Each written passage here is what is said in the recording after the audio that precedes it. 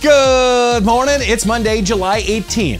Thanks for kicking off the week with Top Story. Check out the full World Watch show for more stories like a Van Gogh self-portrait hidden in another of his paintings, and a mother elephant and her calf rescued in Thailand. Now, this is Top Story.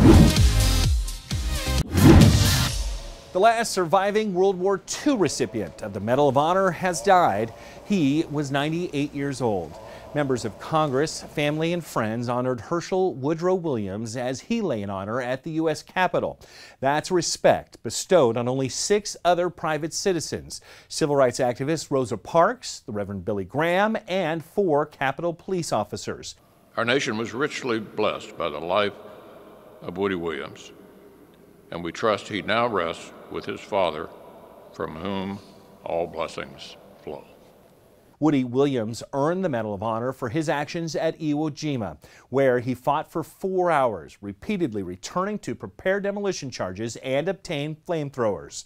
He's remembered for his aggressive fighting spirit and valiant devotion to duty. With Woody's passing, we have lost a deeply selfless American and a vital link to our nation's greatest generation.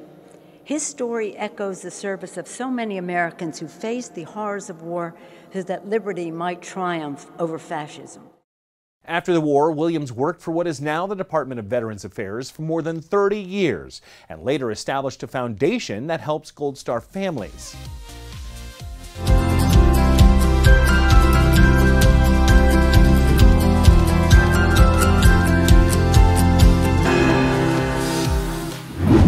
Make sure to check out the full site at worldwatch.news. You can try out the show free for a week.